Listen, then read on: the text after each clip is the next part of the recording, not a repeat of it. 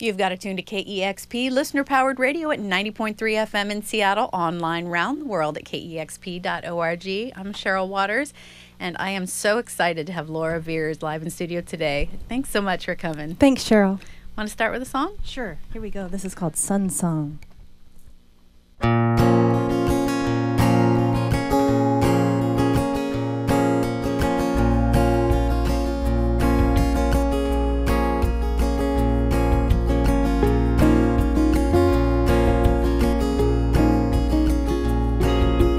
First rays of light coming through.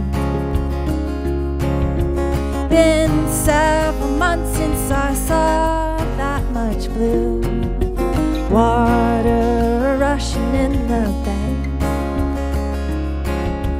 Freed from the ice, it has the sun to thank.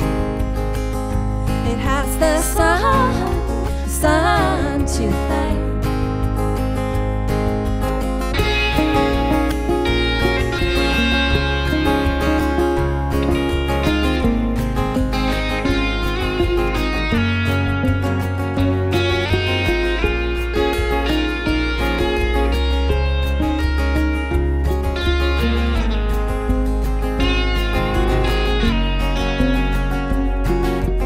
Matches inside your golden hair.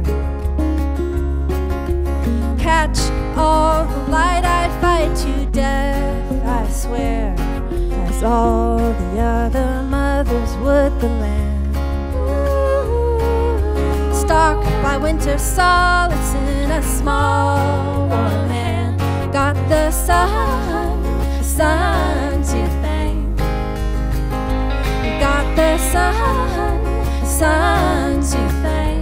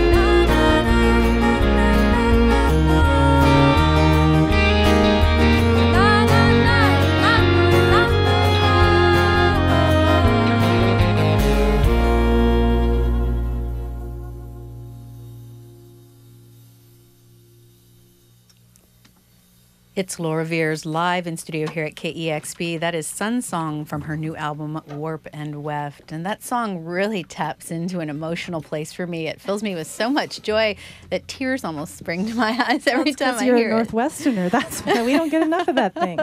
Maybe that's it. But what a beautiful song. I'm so glad my microphone is off because every time I hear it, I want to sing along and I go to bed. No, I would love to hear you sing along with that. That's great. You and Alex sounded great there. I think I'll just leave it to you. Okay. Well, thanks. Yeah, that one's for the Northwesterners of the world who just don't get enough sun. All right, this next one's called America.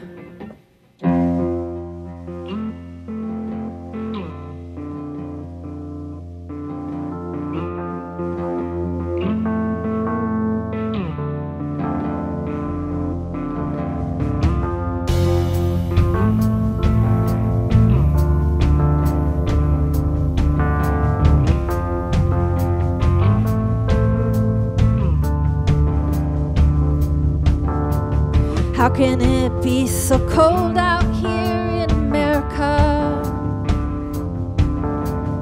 Everybody's packing heat in America,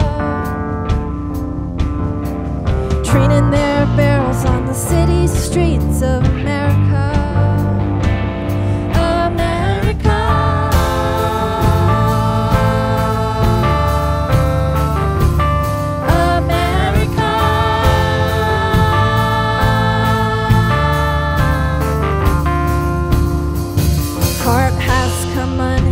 From the horse in America, down the hill and off the course of America. Founding fathers roll in their graves in America. America.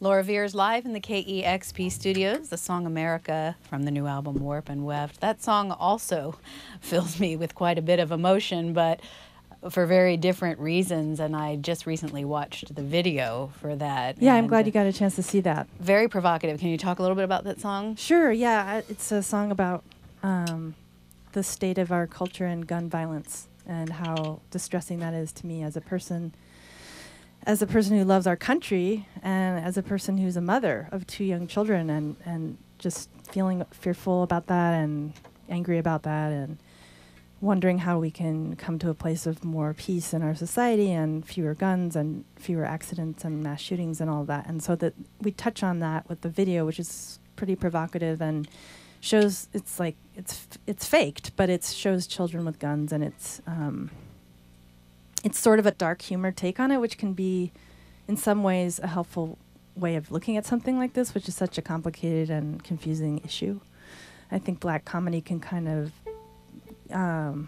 provoke people and get people to think and talk, and there is a lot of discussion happening on my Facebook page and other places. You know, we've gotten, I think, 35,000 hits in a couple days, which is great just because I want people to think about it and talk about it, and I care about it. I wrote a song about it, and I don't usually write topical songs. I used to when I was a lot younger, but I'm sort of moving back to that, and I wonder if being a mom has something to do with that, making me feel like I need to protect my kids and, try to figure out how to make this world a better place for them. Those first two songs, very different in the tone and messaging. Do you feel like there's a lot of range throughout the album? Yeah, there is. That first song is very much about the joyful side of life and the sun coming and melting the icy, wintry waters, and the beauty of life and how you'll fight for your children and fight to the death. Like, I feel this kind of fierceness now that I felt like as a young punker, about life in general. And I think it's because I want these kids to thrive and I want our world to be amazing. And they show me in a lot of ways how amazing it is with their wide-eyed wonder, because they're kids, and that's just how kids are. And at the same time, there's a very dark thread going through the record of, war, violence, and the things that affect people, and the sort of dark side of life that haunts people. And since I'm a new parent, it haunts me as a parent, like the specters and the dark sides of the world are also interwoven. And I'm using the word weave a lot. The title of the record is Warp and Weft, which is referring to a loom and the two directions of yarn that go on a loom. So yeah, I weave in a lot of old folk songs, old refrains from folk songs, and artists like Alice Coltrane and Howard Finster, the sort of outsider artists, get woven in. The light, bright aspects of life, the dark underbelly of life. It's like I was working with the weaving theme on this record.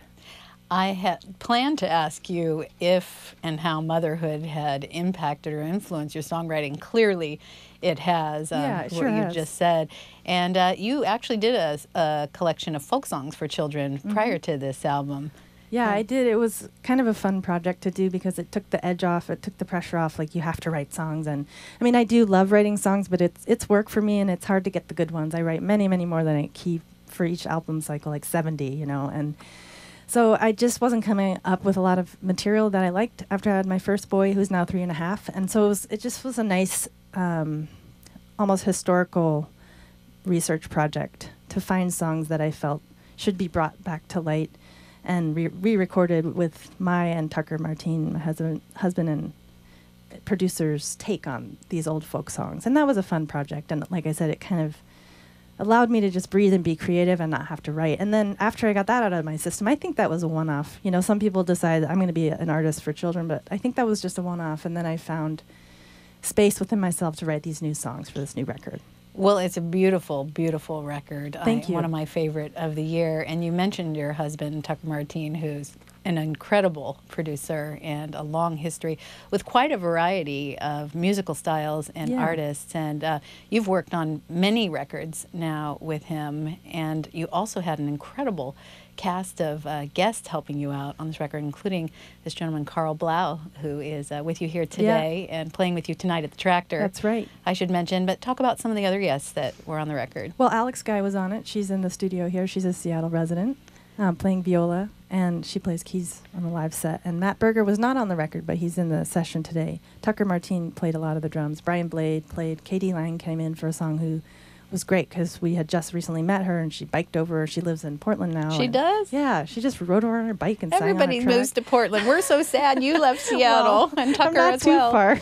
I do come up to visit my niece and nephew a lot, but I stay kind of hidden when I'm here. But Nico Case makes an appearance in a couple tracks and sounds amazing. She sounds like my evil cousin or something. Not evil. She's not evil. She's amazing, but she has such a powerful voice. But when I first heard Sun Song, I thought that was you doing the backing vocals. Yeah, to me, it's pretty strikingly her, but it's because I was there, and I know it's her. And she's just got such a remarkable, powerful. I think she's got one of the best voices of our generation of singers. The same goes for Katie Lang, and the same goes for Jim James, who was also on the record. That's incredible. Well, it sounds like it was a ton of fun to record. Really fun. And I was 8 months pregnant at the time, so I was pretty worn out, but it came off great, and it was a good excuse to get it done, because we wanted to get it done before the baby came. We almost finished, not quite, but... And you have the baby on tour with you. I do. A little rock and roll baby. Yep. That's great. Well, Laura Veirs plays tonight at the Tractor Tavern here in Seattle with Carl Blau, and it is such a delight to have you here today. And can you play a couple more songs? Sure. Thanks, Cheryl.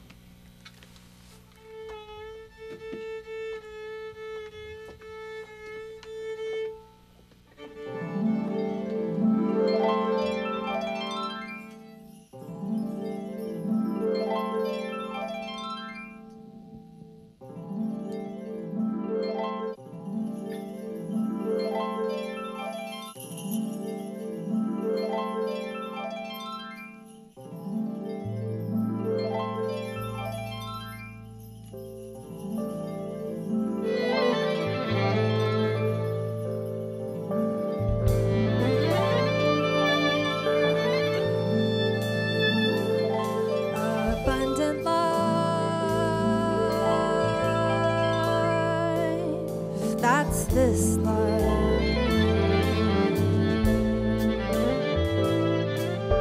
Lush life, that's this life. Did you see the cherry tree? Take to bloom when water's free. Arms open to the wind white. Tremble in black eyes. I moved one city south, just one street away.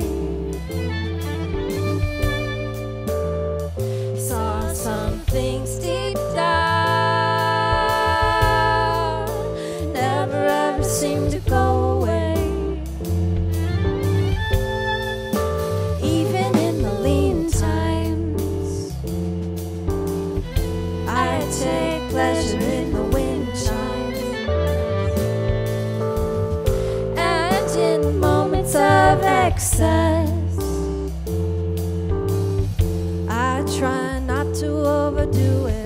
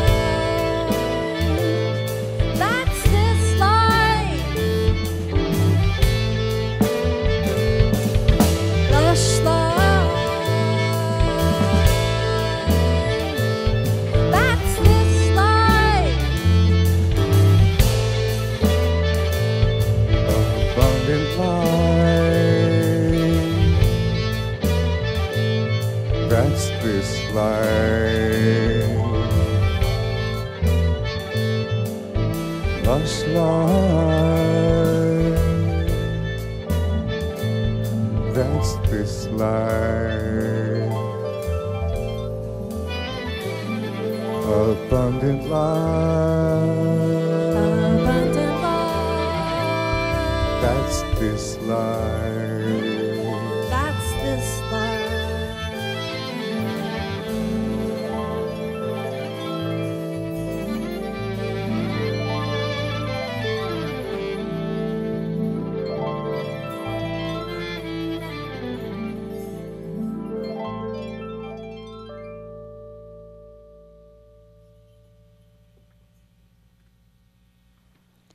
Warp and Weft is the new album from Laura Veirs on Raven Marching Band. Laura, that's your own label, is that right? Yes, it is. That's awesome. And tonight they play at the Tractor Tavern. Carl Blau is also on that bill. And one more song from Laura Veirs. Speaking of weaving. Yes, while they weave their way back to a different instrument through all the chords in this great room.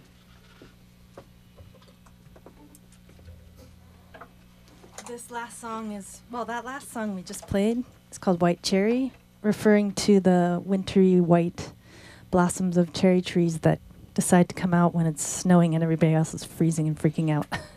So it's kind of cool to think of a tree opening up at that time. And then that's about the lush beauty of life. Again, it's like these contrasts between the bright and awesome and the dark and sad. And so that one's kind of, I like that. It's referencing Alice Coltrane, who's a great jazz harpist, and we got a sample there. That's one of John Coltrane's wife. That's right. And this song is about her. This next song we're playing is called That Alice, and it's just kind of a straight up rock tune, but really fun to play and fun to think about her and in a different context.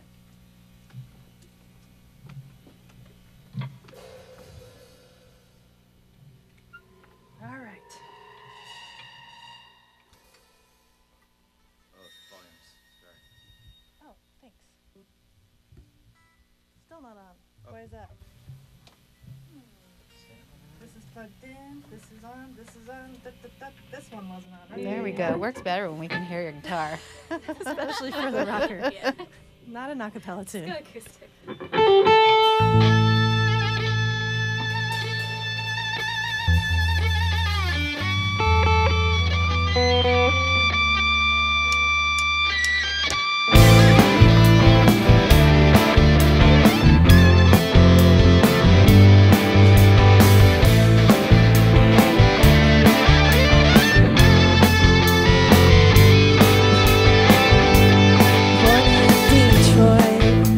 Studied in French, she played the harp, she played in jazz with John Coltrane. She became his wife, made a lot of music before he died. That Alice made a palace for us to hear. That Alice made a palace for our ears. She moved to California, became a swami, living in a place near Malibu Beach. I never had the chance to see her play. I listen to her records and I feel the grace. That Alice made a palace for us to hear. That Alice made a palace for our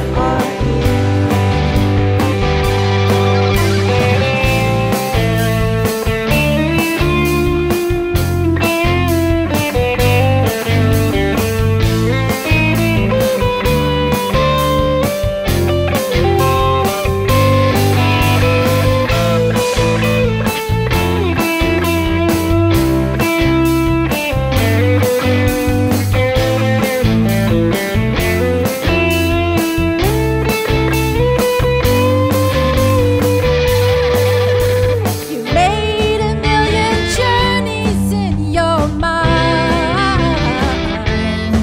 I can feel it in the way that you keep time. I wonder, is she watching up above the clouds? What happened to her spirit? Is it still in the ground? I can hear it. Midnight spinning black, living room jukebox, so come back. That Alice made a palace for us to hear. That Alice made a palace for our ears. That Alice,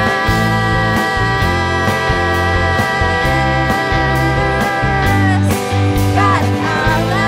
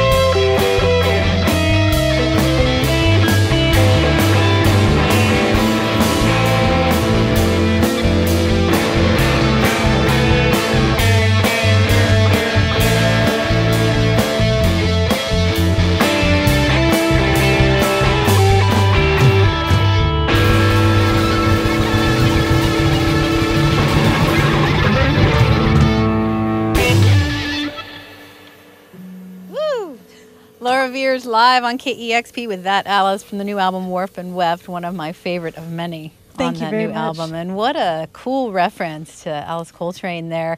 On the previous song, you featured harp, which is one of her many instruments. That's right.